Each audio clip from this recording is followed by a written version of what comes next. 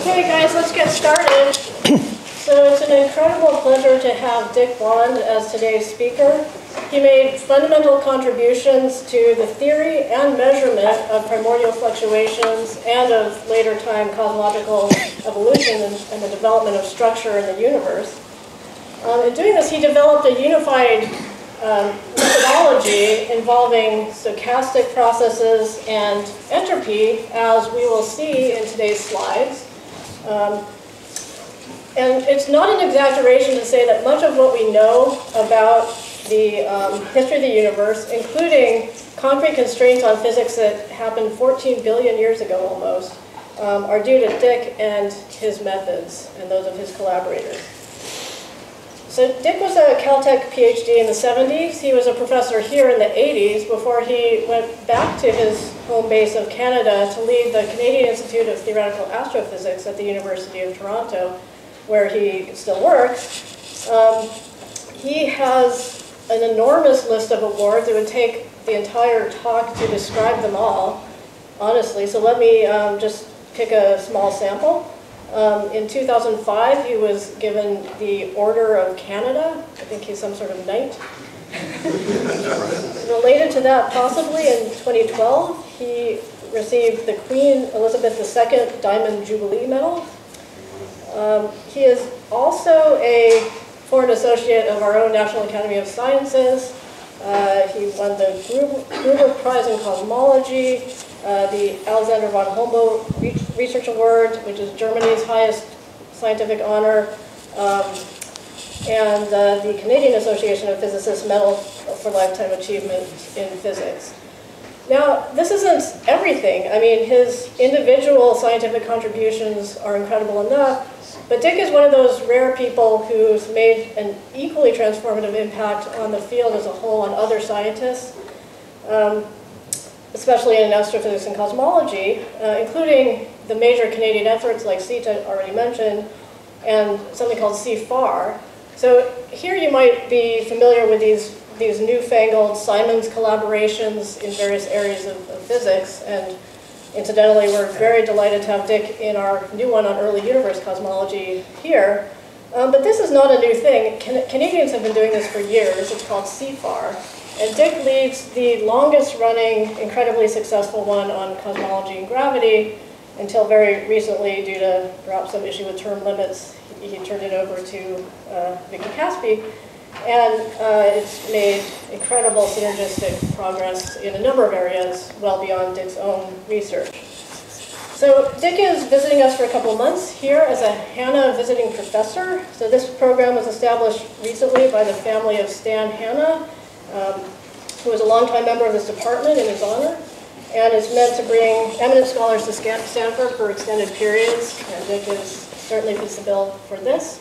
So take it away.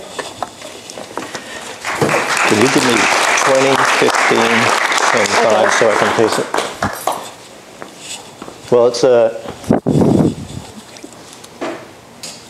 am I on? I can speak loudly anyway. It's a tremendous pleasure to be back at Stanford, one of my favorite places.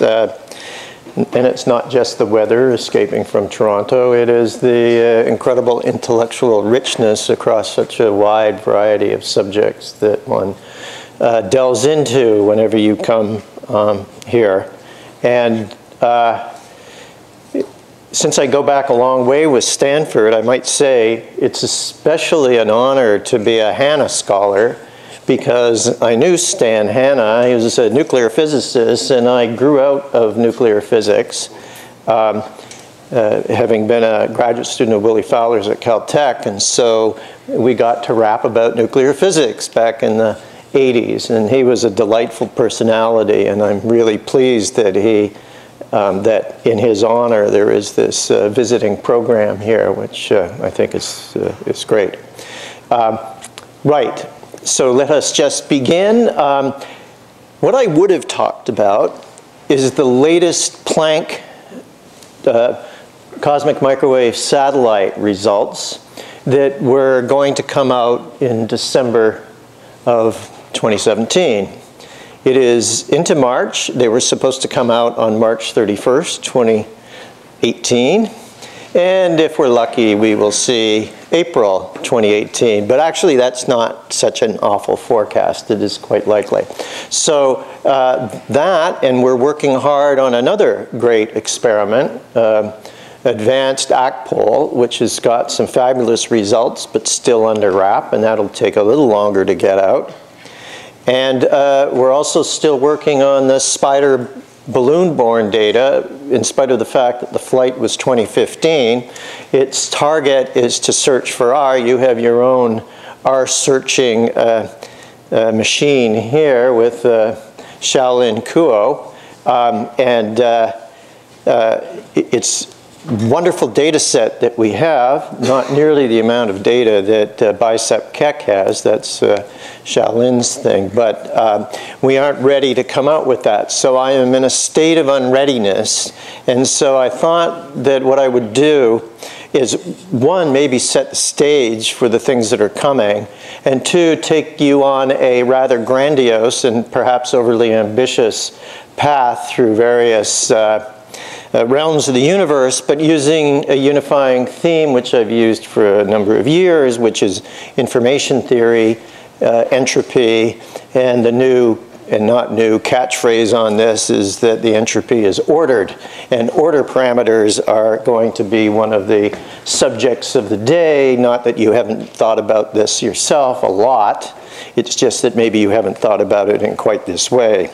So whenever somebody starts with a cosmology talk, they pull out, a basic WMAP thing that sort of shows the history of the universe with a few pretty pictures. Nobody shows it quite like I do. Starting here, this is part of a snake, a happy snake, who has a tail that goes back here to the ultra-early universe, inflation, and the idea is that along the tail are all of the realms of cosmic history, looking back to the issues of origins. That's called the Oberobus, and it has been used a number of times in cosmology, and that is what this suite basically is. So we have this observer looking out upon the past, remarkable thing is that we can learn as much about the past as we do, and so every place you see the Superman sign, don't think of Superman, or maybe you could call it super, because it's entropy. And it is showing where the entropy in matter and radiation are created at different epochs in the expansion. This is our current view. There could be other epochs associated with dramatic first-order phase transitions in the early universe history, but the story we have right now is that almost all of the entropy in matter was generated in a transition from inflation through to an incoherence that ultimately led to the quark-gluon plasma back at a time 13.8 gigayears ago, minus 10 to the minus 50. And so obviously there's a lot of hubris in physicists, as you know very well. And so there is an incredible amount of, and a really exciting intellectual study of how you go from a coherent effective condensate into a essentially chaotic state that passes through transitions, a decidedly non-equilibrium and in fact non-thermal equilibrium process. And that's where the entropy gets generated, and if you're going to count it, you've got to count that. The universe then does its thing, hadronization, all of that, produces nuclei. It's still got a lot of photons and neutrinos in it. They are where the entropy is stored of the universe that was created back here. And there's a little bit of entropy that's created when the neutrinos decouple. This is the famous, well, not 3 minutes, but more like a few seconds up to a minute or so. And that is occurring through a viscosity as they are trying to interact and escape with the matter. It's not a really big deal. But there are interesting signatures we might be able to find from that epoch. It's a broad brushstroke thing because the major observable we have at that epoch is Big Bang nucleosynthesis, the products, mostly helium and deuterium and lithium and a few others. And of course, Bob Wagner in the audience here is the master of that subject. And we've been working on this recently at CITA with actually Willie Fowler's last graduate student. So his second to last and last are actually coupled together on neutrino decoupling. Fun era. Then, of course, the universe, first of all, the photons get into a Planck state. We're very interested in whether there may or may not be a distortion associated with that, and whether there might be some kind of entropy injection in that period prior to when the photons actually decouple. The decoupling, and you know this story very well, happens at about a redshift 1100. And there are all of these processes of relevance going on that do in fact cause a little bit of entropy generation, but not a huge amount as far as we know. And it's mainly because of viscous coupling between the photons and the electrons as they start to decouple. And so you get some entropy generation there. It's associated with damping. It's associated with, in fact, what has been termed silk damping. It's viscous damping. And it's a very, very important signature in the microwave background. So then decoupling occurs over a width about 17 kiloparsecs in size relative to this huge distance out to the horizon. In terms of co-moving distance, is about 20 megaparsecs. And so because it's fuzzy, that's also a cause of the breakout causing damping. So there's entropy generation there, but pretty small. Then the photons propagate. The characteristic scale you know well is the baryon acoustic scale, the thing that provides the measurement stick through cosmic time that tells us a lot about the subsequent dynamical history of the universe.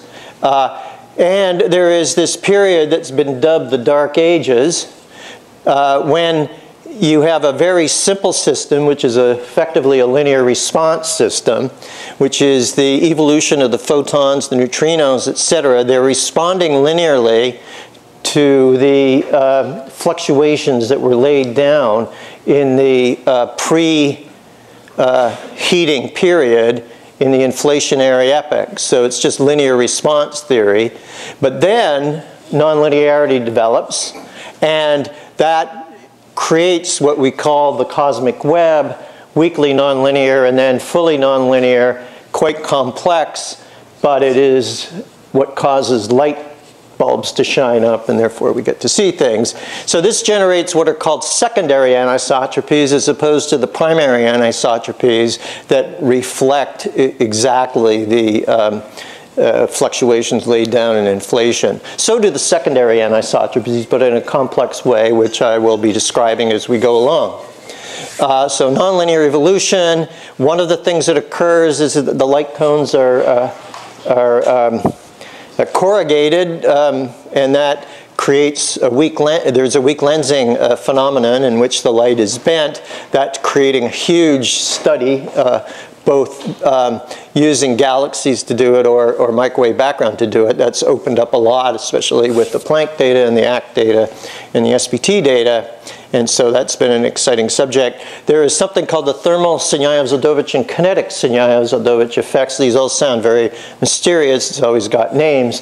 I like when people throw away the names and just give an encapsulation of what is the physics words that you're describing. Guess what? It's Compton scattering. So the thermal effect, there's a slight change in the energy of the photons that are coming towards us as it scatters off a hot gas. And for the kinetic Sinyaev-Zadovich effect, that isn't so important. It's mostly that they're scattering off of moving electrons. There are other effects which I won't get into.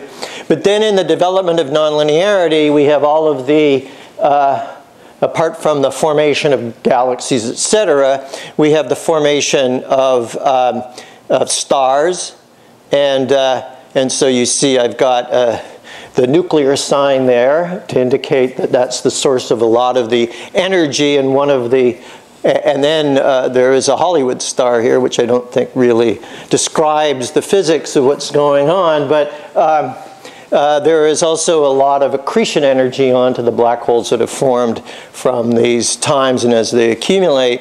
And so the interesting thing about that is that galaxies are replete with dust, and the dust absorbs the high quality radiation, and it then shoves it down into a thermal emission, mostly, which is called the cosmic infrared background. And it's a huge source of background radiation, which took some time for us to find, but what we have done with Planck in trying to separate it out and make maps of the cosmic infrared background has really been quite tremendous in my view, because you have to separate it from the dust in the galaxy. So it's a huge source, and because it takes high quality, high energy radiation and shoves it into something whose temperature is of order 30 degrees Kelvin, it does that by creating a huge amount of entropy.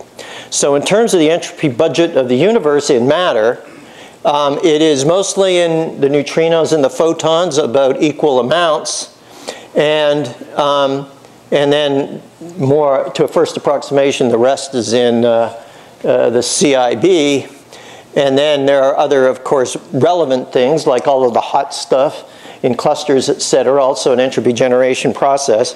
And there's an entropy generation process which you probably have not really thought of as an entropy generation process, which is the transition as dark matter, let's call it cold for the sake of it, comes together, and in the collapse and formation of an object, it does not actually create entropy.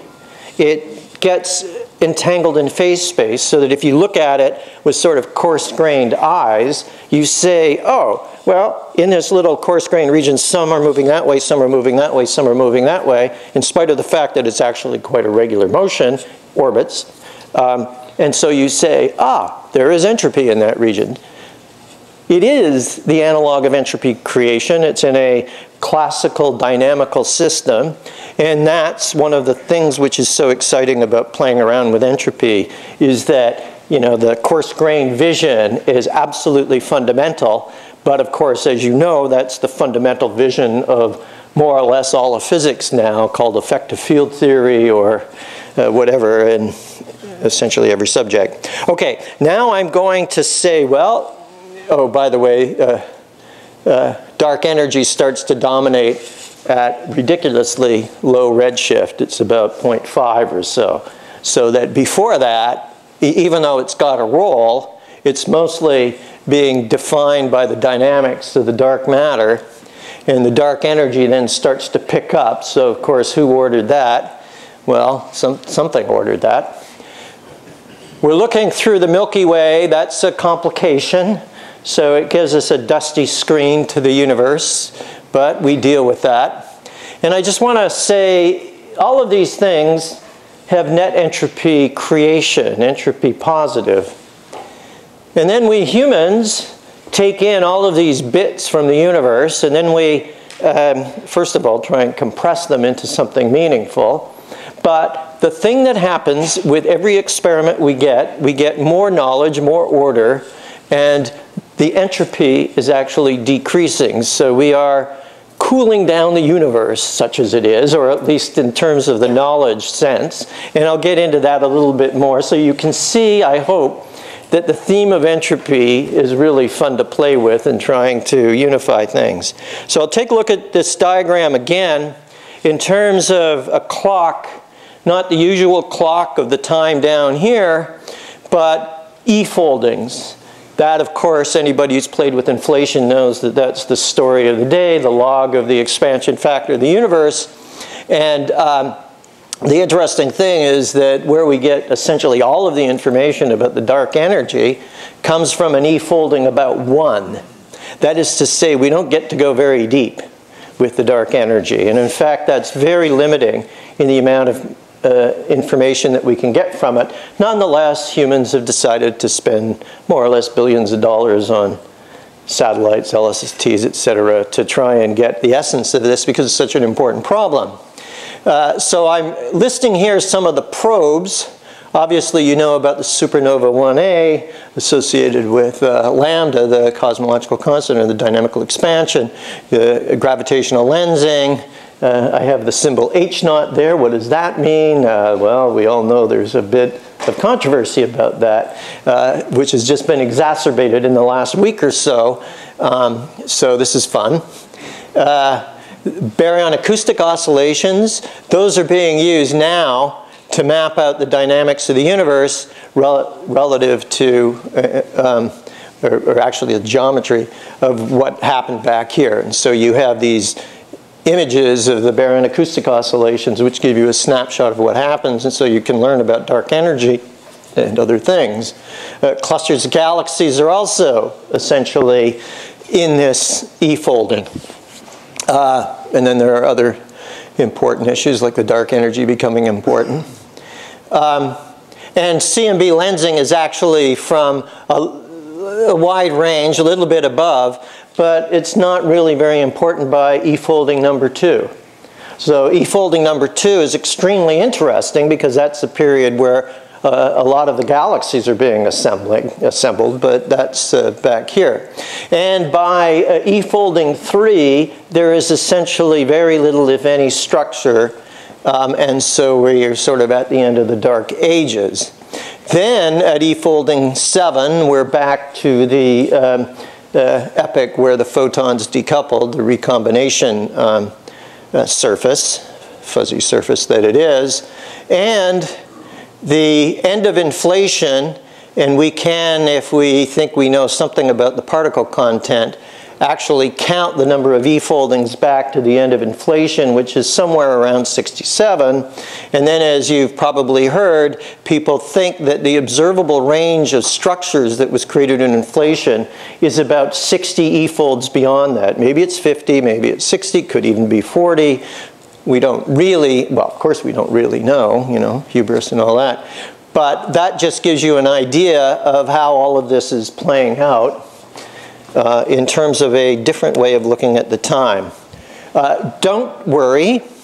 I'm showing this because those who have seen me give talks before know that I'm famous, and this particular one is doing all of non-equilibrium statistical physics on one slide, and information theory for that matter. Well, not exactly all. Okay, but that isn't the one I'm going to begin with. I'm going to black some things out to make it a little easier for you, but I have a small tale that Bob Wagner may appreciate. So I've been known for these colorful slides throughout much of my career, and I gave a talk in Cambridge, and Sverre Arseth, the great dynamicist, came up and he said, do you know what the unit is for slides? They're called willies, because Willie Fowler, our good friend and my advisor and Bob's postdoc advisor at Caltech, was known for his complicated slides. So I actually get it from a legitimate thing. And so just consider that this is on that Richter scale a milli-willy as opposed to... So I love that story because I can now defend the thing that I do without thought anyway. Okay, so I could wax eloquent on the information story a lot. You know who this is, Johnny Wheeler, who embraced the information ideas that were put forward by Shannon with the following line, and he was old then, this was done in the 70s, and did the famous it from bit and all that stuff, which I've added from bits in it. The bits are the bits that we observe. The it is the universe. Fun, fun, fun. Now I am in the grip of a new vision, that everything is information. The more I have pondered the mystery of the quantum and our strange ability to comprehend this world in which we live, the more I see possible fundamental roles for logic and information as the bedrock of physical theory. Then what I love the most is the end of the line, I continue to search, and so that is what we're doing. Okay, so, and I want to introduce another thing called information quality as opposed to entropy, which is information content. This is probably the essence of information. It is the essence. Okay, it from bit. So as I discussed with Eva, one of the problems in this world is if you state an equation in English, then it can mean many things. And so there is this famous line from Marshall McLuhan, as in Marshall McLuhan, what you're doing, that will be an age indicator of whether you saw any of the comedy things from back in the late 60s. The medium is the message. Okay, the medium is the message, and it was describing the global village and its interaction, and it had a large, large impact. But if you think about it here, the message is the underlying bedrock for the media. I'm just playing with the words, right? So that's the problem with the words. So let's go back to the equations. This is the relative Shannon entropy between this probability density and another one, I. It is also called the negative of the Kullback-Leibler divergence, very well known for many, many people. And it's actually composed of two parts. The probability density functional is a rho f, and it's also got the metric that exists on the measure space. And it is the combination which is the important set of variables. And in my attempts to do non-equilibrium entropy, I certainly had an amount of confusion on that, which I like to think has left me.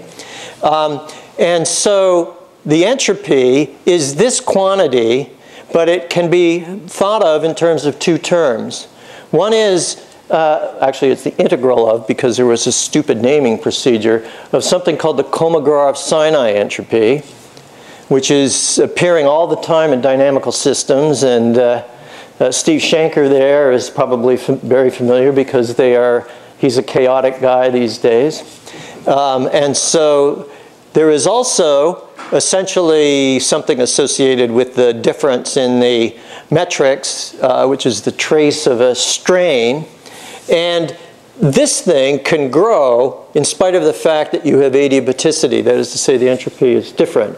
So what that means in a chaotic system, in a ballistic system, you can have strain between 2 points where they go away from each other exponentially. Obviously, that seems to make a lot of complexity, but it is not, I mean, that's chaos, right? But that's not included in Shannon's entropy. It's included in the KS entropy, and that's what it's measuring. It's essentially associated with the trace of the strain, which is essentially trying to decide what the largest eigenvalues are and how they're behaving in time. Anyway, it now turns out that in much of what we're doing in cosmology, the Kolmogorov-Sinai entropy plays, in our view, an equally important role to the other entropy in that it's characterizing a lot of aspects of complexity. So there's generalized parameter space, and you all know that there's a relationship of Shannon's entropy to the quantum entropy, which is the von Neumann with the density matrix, and I'm not going to talk about that at all today. The third fluorovariant buzzes with this all the time. That's a fantastic subject. I'm going to just say that there are other kinds of entropy that people like to play with, but I'm not sure they're actually thinking, well, certainly not thinking about it exactly the way I am. There is something called Rényi entropy that arises all the time, which is associated with how clumped in phase space the densities are, and so there's a sequence of measures of those clumpings in density. We've actually used it to some success in characterizing the interior structure of clusters, so it's kind of amusing. But it also turns out to be the generating function for entropy fluctuations, which are as important as mean entropies. Entropy fluctuations are playing an important role. Certainly, they are the things that can drive non-equilibrium phenomena. Okay, so you can see I could talk about that kind of stuff for a long time. Now I'm going to talk about the Bayesian chain. So what we have is we've got a prior probability. We have, and D here is data. So these are parameters. They may be cosmic parameters, or they could be parameters characterizing the state of inflation or whatever. Alphas here are what I'm calling controlled parameters. So they are impositions from above, outside of the system, which can control the state of the thermodynamics inside. Then there is something that depends upon the data. It's called the likelihood function. And the transition from that to the posterior probability is a transition that anybody who's played with data knows and loves. And then to normalize things properly, there's something called the evidence, which is doing the appropriate integration here. It's effectively a partition function, or from my point of view, it's related to a free energy. And the data doesn't just have to be microwave background or large-scale structure or supernova data. It could be a really big data statement like the universe has to be complex for us to be in this patch of the universe, or the more detailed statement is that life that's sentient must exist. And so that, as we know through the entropic principle, is used heavily, sometimes religiously, but I won't use it that way. So now let me talk a little bit more about this term, the probability of data given the cosmic parameters, or the likelihood. If you have a series of experiments, then usually the way it works is there's a product likelihood. You say that this experiment didn't really depend upon this experiment or this experiment. And so you consider that there is a sequence. It may be time ordered, but from the point of view of updating, it doesn't matter. And the way you can express this is that the entropy going from the prior state to the final state, from prior to posterior, is composed of a bunch of little entropy fluctuations that supposedly are going to take you towards cosmic truth as your experiments keep getting better and better and better. But that isn't always the case, and that will bring us to the key words that I want to talk about today, which are called tensions in the game, where you may have two experiments that are indicating two things. And so those experiments, you've got their fluctuations around them. And the question is, are they compatible or are they not? And it may be that they're pointing to a bifurcation in your understanding of the system so that a new parameter arises. And this was, in fact, the discussion we just had about maybe the new supernova, or sorry, the new Cepheid type variable analyses that seem to give a somewhat higher H0 in our local region is actually going to emerge as an important property, as opposed to something as just because the statistics hasn't been well understood, in which case what you would get is an emergence. And the emergence would be a new control parameter that you haven't thought of before, which is fun. I mean, that's, of course, what we're after. And as I have mentioned already, the thing about the mean transition entropy is that it is decreasing, and that is an indication that the volume of parameter space has contracted as we've learned more and more and more about the system. And where this doesn't quite work is when there is disagreement within the different experiments. The control parameters comes under the general word of theory prior, but here I'm injecting some control over the system, and the way this is done in thermodynamics is through a thermostat, which is acting on the system, and it's changing the properties of the system, and what you can do is you can constrain the system, and then if you want to get the final answer of everything that's possible, you marginalize over it. So this is like a controlled approach, and it turns out that that controlled approach is an extremely useful thing to do in essentially every area of cosmology that I've dealt with. So one of the simplest examples of a constraint is to say we live in a standard model of cosmology universe characterized by some small number of parameters, the basic 6 that Planck has given such high precision on, and that there are really no others, and so there's a constraint that is operating. However, each of those things has an error, and so there's a fluctuation around them, which you might want to integrate if you're trying to do to really explore the allowed range of the standard model. And then you can also, though, treat all sorts of other kinds of constraints. For example, I could impose that in a simulation of a cluster, I have to have a cluster that sits in the center of that simulation, and therefore I am going to impose that as a constraint.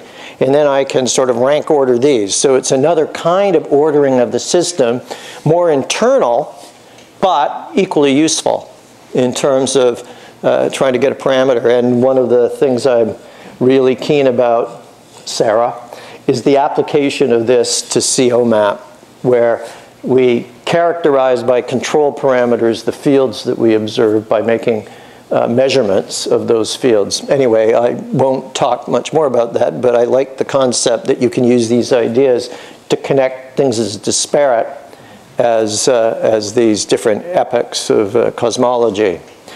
Okay, let me just make a point of you're used to all of this, because there's inverse temperature is the energies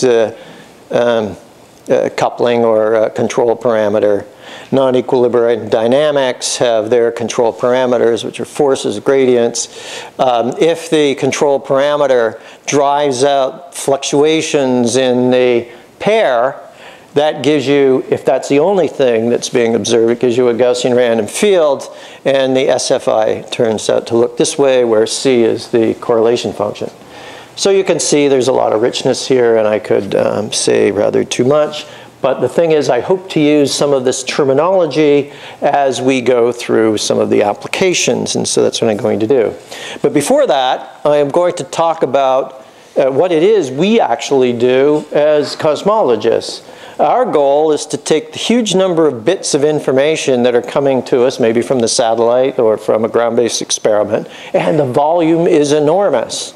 And almost all of that we don't care about. What we want to do is to marginalize over everything except for the few basic, if you like, order parameters that we're actually trying to measure in the system.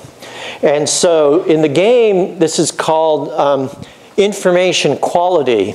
And one of the ways that this is stated in information theory, at least the classical form, is that you are trying to make minimum length message codes, which in a very succinct way are indicating what complex phenomena might be coming from that.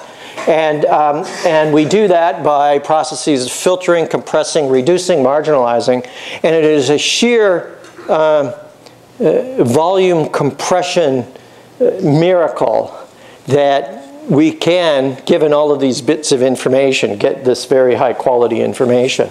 I like to say that another example of high IQ things is recipes, but equations themselves are really good ways to encode and compress data. Okay, so now we're going to just take a big step about the different entropy generation regions, and I could show you a lot of fun and really great physics figures associated with the details of how our calculations are going. But here is the broad brushstroke, which is how most of the entropy in matter was created, that ultimately gets into a quark plasma, which then goes into a photon neutrino medium with a little bit of electron and neutron and proton. And the physics behind that is the passage from coherence to incoherent.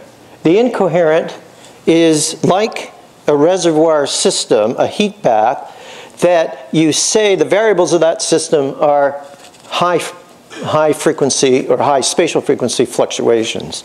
So that what you have is sort of, in a language which some people might really like, is, because we've been chatting about it too, is a Bose-Einstein condensate that will ultimately break up into phonons. And that's essentially not a bad way to think about the transition that's occurring. And it is something that happens more or less all of a sudden over a short period of time.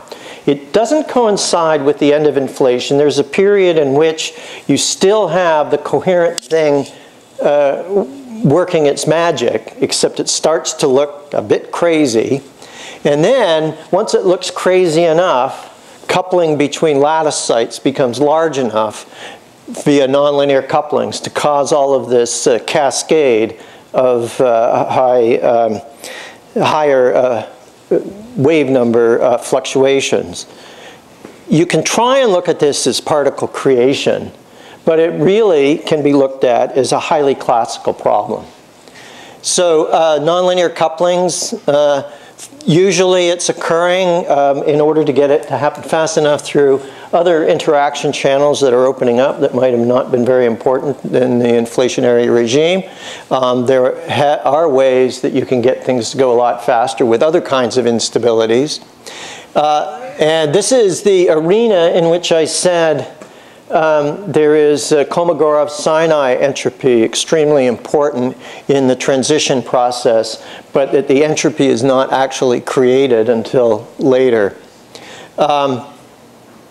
Okay, I won't go into the rest of it. It's just that there have been a lot of interesting, surprising things that we found along the way. It's a very rich subject. It doesn't mean that the subject is solved. It's not even close to being solved, because you have to be able to go from whatever the field theory content is that you're dealing with in the inflationary era into the standard model of particle physics, and nobody knows how to do that, or at least I don't know how to do that. And there is one case where maybe it could have worked, which was called Higgs inflation, but that doesn't seem to be working as well as one might, where the Higgs is playing the role of the inflaton. Okay, but I'm going to take a step away from the late universe. I'll come back to it before the end of the talk, and talk about a few examples of this cosmic information class of ideas to a few problems. Here I'm listing a bunch of them. The one that I have mentioned is a way of looking at the development of the nonlinearity in the cosmic web through cosmic complexity developing naturally from a nearly Gaussian random field. And how do you look at that? And you have to look at it basically from a sequence of coarse grainings and constrained fields, et cetera, et cetera. This gives the concept, which is at first sight kind of crazy, which is the entropy in cold dark matter. And yet you know that this is going to be essentially the case, because the cold dark matter, if that is the dominant thing that's keeping a galaxy together, must have something which is the analog of a pressure which is acting against the gravity, and that's what it does. It just does it by being a cold phase space sheet, three-dimensional, that wraps itself up into 6 dimensions, but it really is a three-dimensional sheet. And so then if you look at it in a fuzzy way, you say, oh, there's entropy there. But in fact, if you could go down to the absolute details, there is no entropy, it's 0. And it's just that that's the coarse graining aspect. Of course, that's sort of well known to everybody, but it's a really interesting system to think about. So there's entropy in the cosmic web itself, entropy in protoclusters, and we found it to be a nice way to think about this. There are many other things that are really fun, MHD turbulence, etc. But what I'm going to spend a short amount of time, because I want to connect to what I began with, which is that I have to apologize that Planck has taken so long for the 2018 papers, but to just give you an idea of where we're going with that, and that's to show how Shannon information entropy flows from CMB bolometer time streams to marginalized cosmic parameters via Bayesian chains works. Oh, I was going to say a little bit more about the formation of entropy and how things work, but I sort of did that at the beginning in words. So I'm going to introduce a figure of merit. This will probably come as no surprise, and it's probably a reworking of how you're always thinking about the statistics in terms of Bayesianism. But of course it uses the keyword entropy. People have been interested in figures of merit for experiment. How well is the experiment doing? And one way or another, it's probably coming down to some measure of the parameter space volume that's allowed by the data, and that it's a really good experiment if the parameter space volume has a sudden collapse as a consequence of the new experiment. Of course, the mean log of the phase space volume is essentially the Shannon entropy. And so, therefore, using entropy makes a lot of sense in order to try and describe this way of looking at the development of data as a flow from an initial prior probability distribution to a final posterior probability distribution. Now, by the mid to late 1980s, it's sort of sad in a way, the inflation-based theoretical control parameter space, that is to say the basic cosmic parameters, was already defined. It includes the basic 6 that are the sort of standard things that have been measured, includes gravity waves, it includes curvature. Lambda, of course, is in this mix. H naught is in this mix, derived parameter.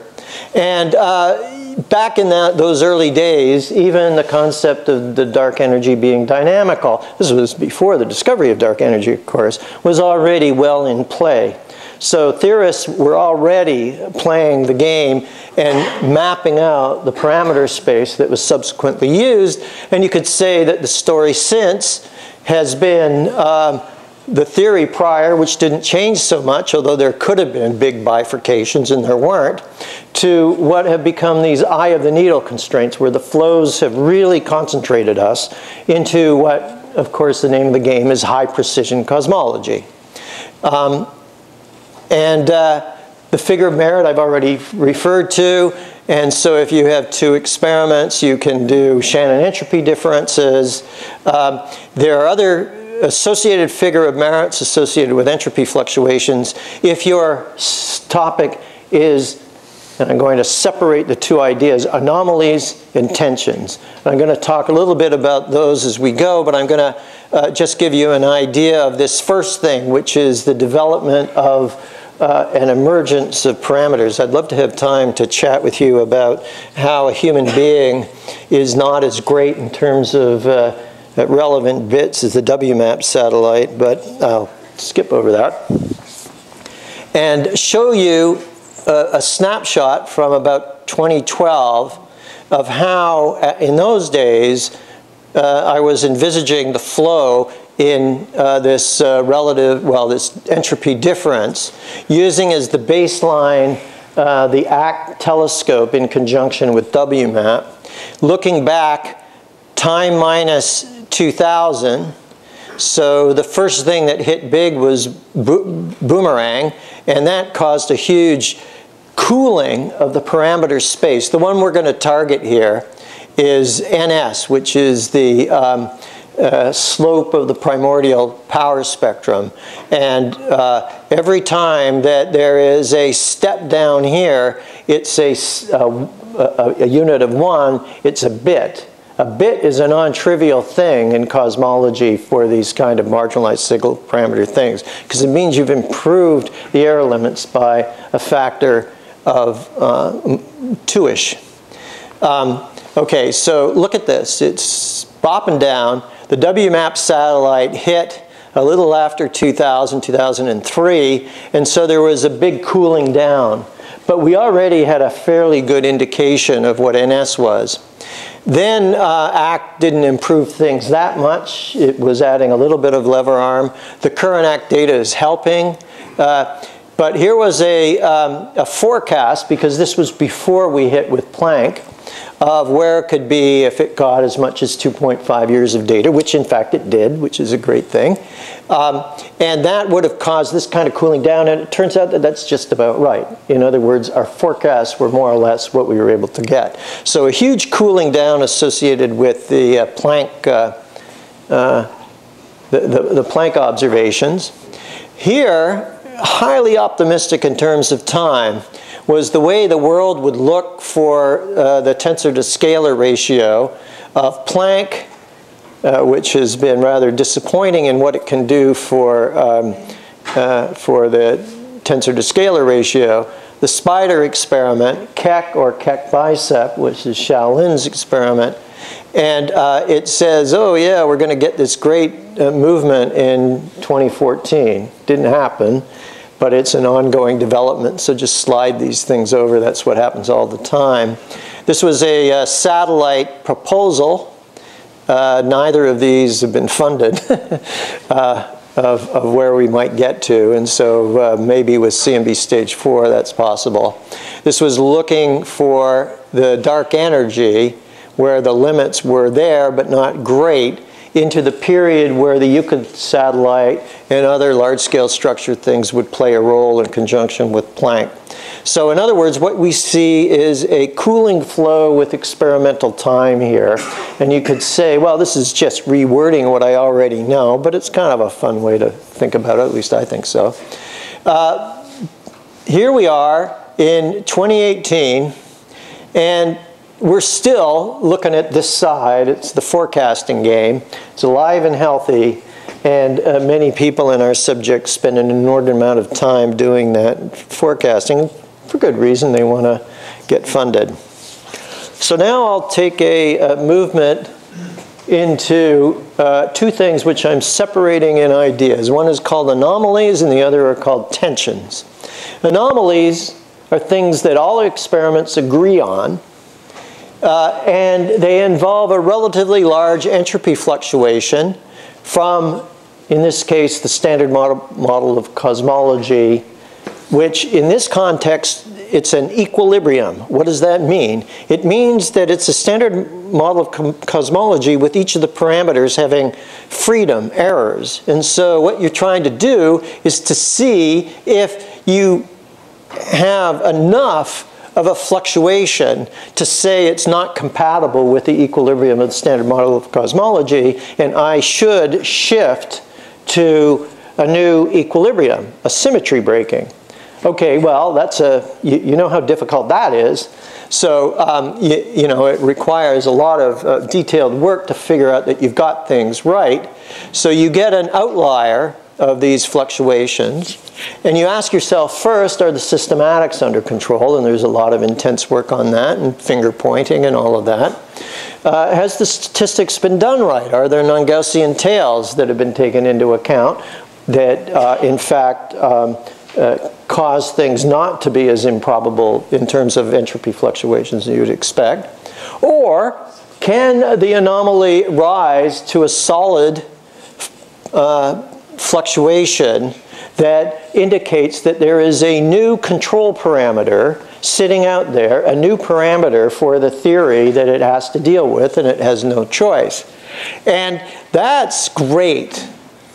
And if it's 5 sigma, which is the figure of a requirement from particle physics, the trouble is the universe doesn't allow the reproducibility, that would involve 18 bits of information. That's a lot. And so an issue is whether you can ever really get there, and it turns out that many of the anomalies, sadly, that we're dealing with are anomalies on large scales, which means that the fluctuations, if you like the allowed entropy fluctuations within the standard model, are so large and they will never get tiny because we live in just one realization of the universe, and there are lots of possibilities that that can be drawn from. So it may be that we can, and most likely, that we can never really improve these anomalies to say there is no question that there is a new control parameter of the universe. And I'm going to show you an example of that, and that will be the thing that I will spend the end times on. The other type of things that we look for as we try and break the standard model of cosmology is to go beyond the standard model of cosmology, and one of the manifestations is that one experiment's results do not agree with another experiment's results. And that could be because there is truth in both experiments, and there just might be a new piece of physics. It could also be the same things that I pointed to up here. There could be systematics, which are not under control. It could be that there are non-Gaussian tails that have been taken into account. And Wendy Friedman was here when I first arrived at Stanford, and one of our first discussion was the issue of non-Gaussian tails in the Cepheid variable or determination of H0, and her view, which I think has emerged, is that that is an issue which has not been properly treated in the subject. I'm not saying that that's going to wash away the tension. I'm just saying you really have to do the statistics carefully if you're going to make big claims about an anomaly rising to a solid detection. From the point of view of the flow of information, what it means is that there is effectively a bifurcation. It's really like a potential that you start to see the development of two wells, and then you end up being in one well and another well, and what that's indicating is there's a symmetry breaking parameter that is beyond just the ordinary fluctuation. So it's a fine thing, and so the H0 is an example of this.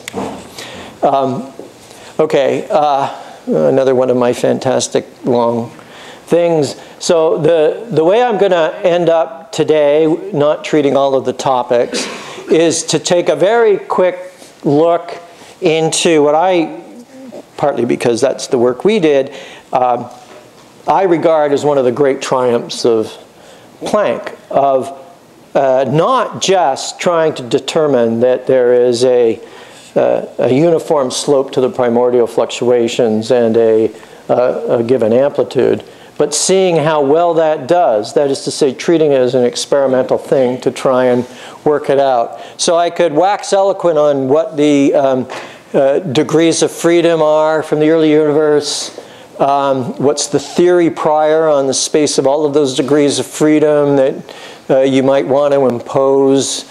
It's pretty wide open if it originates in a landscape. But here is the sequence. Begin inflate, into end inflate, into preheat, into non-equilibrium heat plus entropy, into standard model of particle physics, quark-gluon plasma, radiation dominated, into dark matter dominated structure field, gravitational instability, into dark energy dominated now. That's the history of our universe, as I've already described and as you know well. What are the order parameters for the early universe? Well, the remarkable thing is that we have compressed all of the information into two order parameters. One is an amplitude that characterizes the spectrum of fluctuations of the key variable that is describing the fluctuations back then. That it's first of all, the most important thing is that it has been demonstrated to a fairly good approximation that it's a Gaussian random field, which means that everything can be characterized by a single power spectrum. And then that there are two parameters that characterize that power spectrum, at least over the observable range, is also totally remarkable. Okay, and so you know what the great development from Planck is, and it's improved a bit, I can tell you, in Planck 2018, but it's non-trivial. We always play the systematic game. But 0.968 plus or minus 0.06 was our 2015 result, 5.6 sigma from Unity, and of course that's been highly celebrated, certainly by Andre Linde and Renata Kalash and everybody else, of course, but it's a really remarkable thing that's been found from the data. One way to think about the evolution of the system, and this is something that I've been having a lot of fun here with Eva and chatting about, is this is a system that can be described from the point of view of stochastic processes of coarse-grained variables being fed by short-distance quantum fluctuations, and that's the phenomenon. But I don't have time to go into that, but it is intimately related to the things that I was talking about of how entropy gets generated in the system. It's from a flow from a fine grain to coarse grain. So this is the key figure. And the reason I spent as much time as I have in trying to give you the background is so that you can appreciate this figure. So this is co-moving wave number, resolution, spatial resolution. And this is amplitude of the power spectrum, and as I said, that seems to be all that's needed. So then the question is, what is that power spectrum? So we can do more than try to say, oh, let's just throw in two parameters and determine them, and then maybe we'll make a little bend in it and try and constrain that parameter. This is essentially a blind way of trying to look at all of the data, a compression of that onto all of these different bands in K, and each one of these is a trajectory of allowed developments. And you can think about it this way. The way inflation works is that effectively the K that is the wave number that's being looked at by the data starts off as small and works its way to large.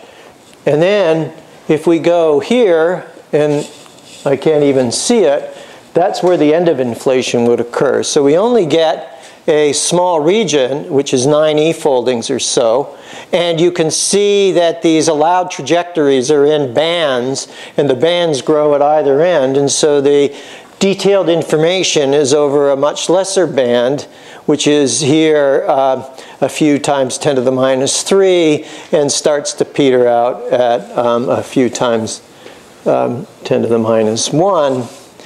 And so what you should notice is that the bundle is really picking out a uniform slope over a very dominant region. And the issue is what's happening here.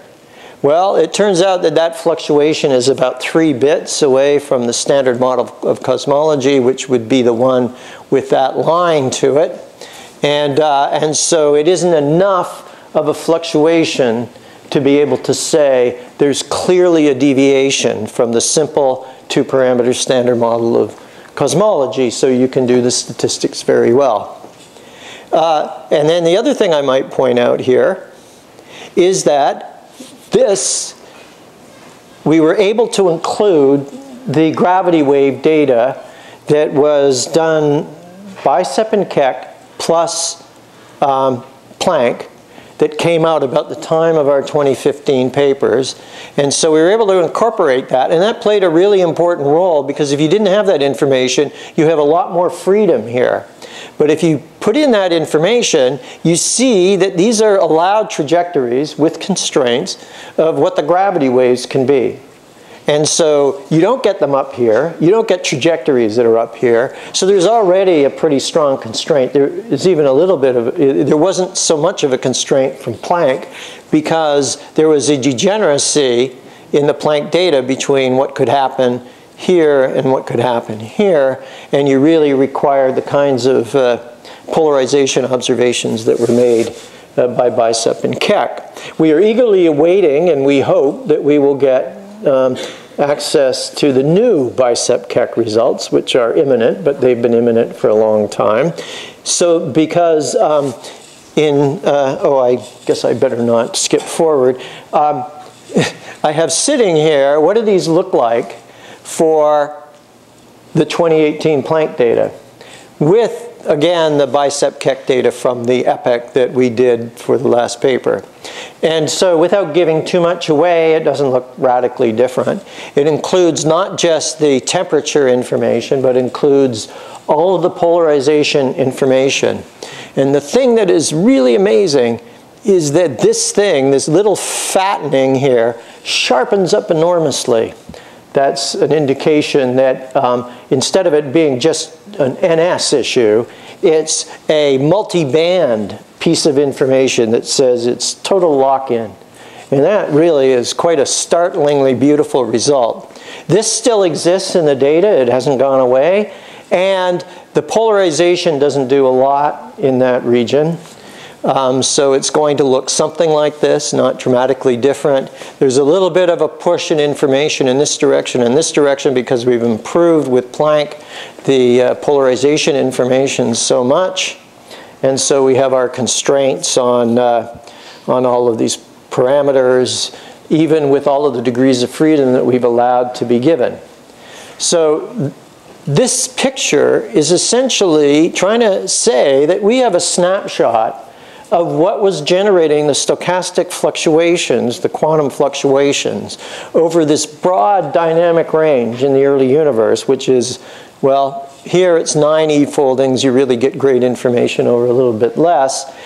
Contrast that with what I told you at the beginning, that we only get 1 e-folding of information, more or less. We get a little bit more from dark energy. And here, we're getting 9.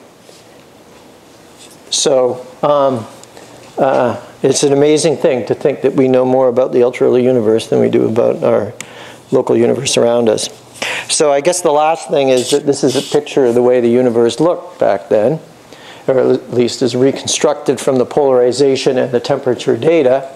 And there are features. It is not the feature of the map that you're used to looking at, because this has actually taken away a lot of that. And you still see the most famous anomaly in the sky, which is the WMAP cold spot.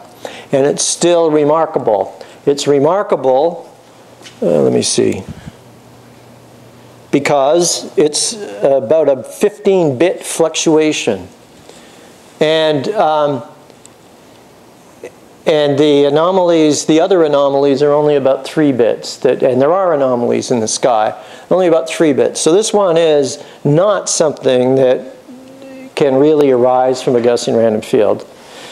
One of the ideas that we have is that it might be explainable by phenomena that can occur at the end of inflation that just happen to give superpositions that can fluctuate things up substantially. And so that would be adding other control parameters to the universe. Okay, I think I better go to the end because Eve is getting up. Don't worry, I didn't actually expect to get through all of this. It's all just a grab bag of stuff. But there's neat stuff.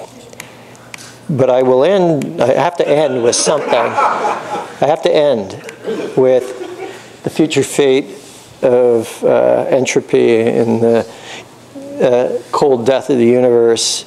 So the 1800s had heat death. The future is supposed to be reemergence of the absolute coherence. And it beats the incoherence associated with the photons, neutrinos, gravity waves, etc. But the interesting point is that you can stretch it out all you want, but the entropy per particle is still there. It hasn't gone away. So there are 5.2 bits per photon in the cosmic microwave background. And in some distant, complete dark energy dominated future, there will still be 5.2 bits per photon that will be hanging out there.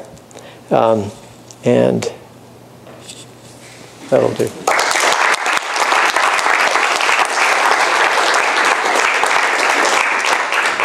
Thank you for that really excellent talk. Are there any questions? Okay.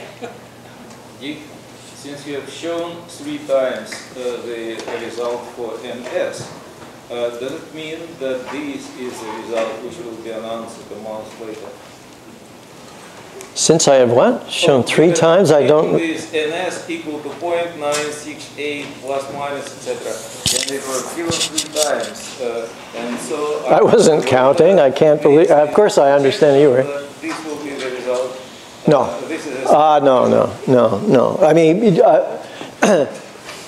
it might not be surprising that given that the 2015 data release, we actually had the polarization data, and we just said it isn't quite perfect, but we had the results from then, and that things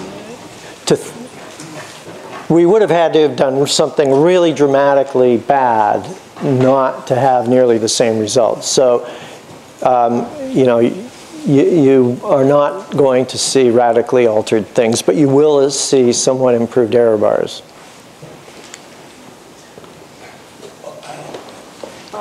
I have one.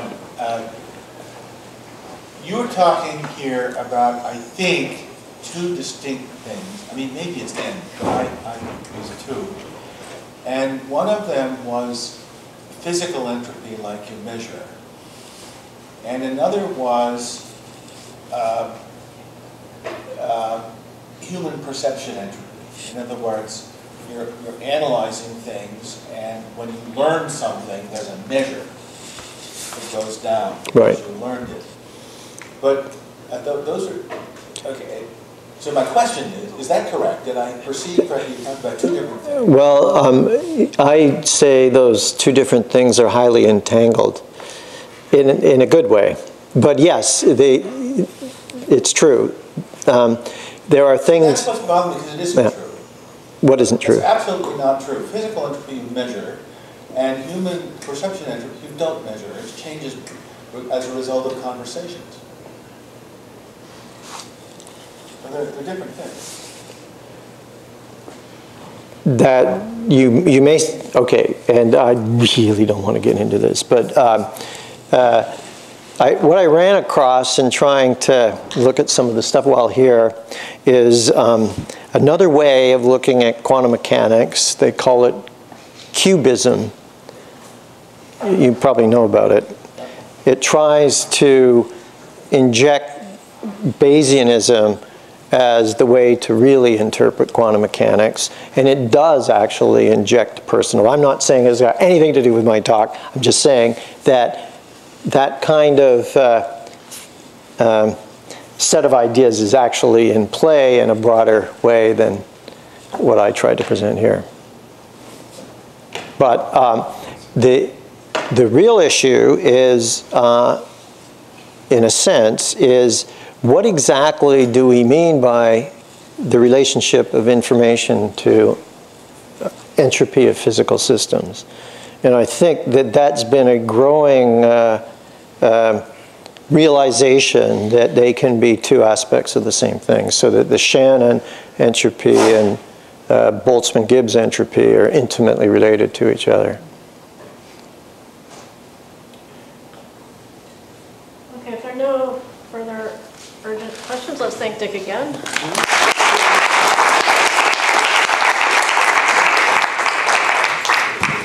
I really enjoyed that. I understood it so much better just because we've been talking. And it was